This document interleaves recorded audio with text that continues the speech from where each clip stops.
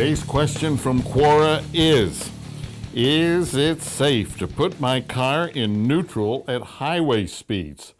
What? I have a 2015 Passat and will shift into neutral when going downhill. Does this adversely affect my car? Well, who knows?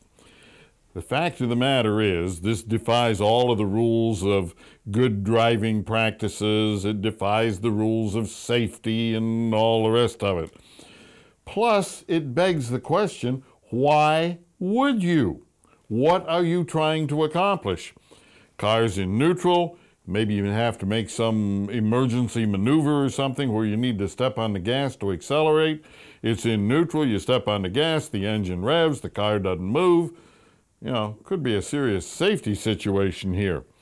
But above and beyond all of that, the common sense things, you have another thing to consider. A lot of cars these days do not have the ability to pump oil through the transmission or the transfer case or the other moving parts when the engine is uncoupled from the transmission.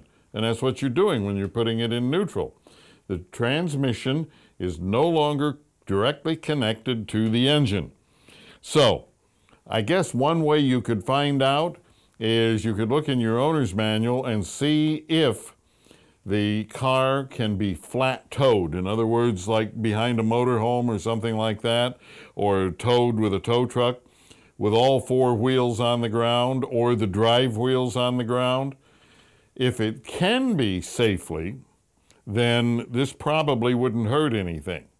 But if it can't, then this is a very, very bad idea because the transmission may not get proper lubrication while you're coasting, and that could shorten the life of the transmission. Hey, if you have a question or a comment or just want a lot of great information, check us out at goss-garage.com. Follow us on Facebook and look us up on YouTube.